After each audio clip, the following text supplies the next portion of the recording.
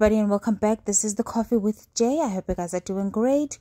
In 2017, 22-year-old Karabo Mokoena went missing, and her body was only to be found a few days later, burnt and desecrated in a field.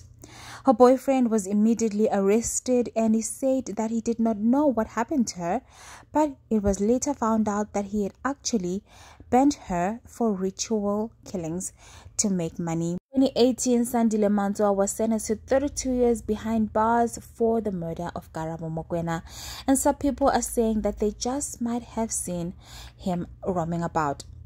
I think I saw Karabo Mokwena's murderer, Sandile Mantsoe, in Bram today. She might be right. Nami Kona I look alike recently, and Dibone a Rosebank. This just might be another Thabo Bester situation. I really hope Sandile Mantsoe is in jail, because I just saw a very close look-alike at a mall in Cape Town, whose relative works at the prison where Sandile Mantsoe, Karabo Mokwena's murderer, is supposedly serving 32-year sentence at.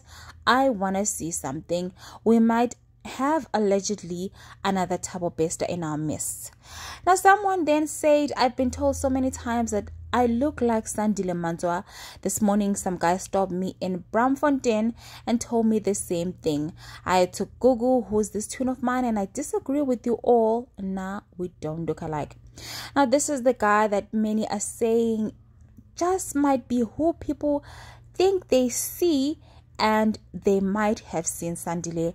I'm not saying it is him and is trying to deflect, but if it truly is him, then we just might have another Thabo Bester case in our hands. We'll just wait to hear if it is confirmed that indeed he's still behind bars. Thank you so much for watching. Please subscribe.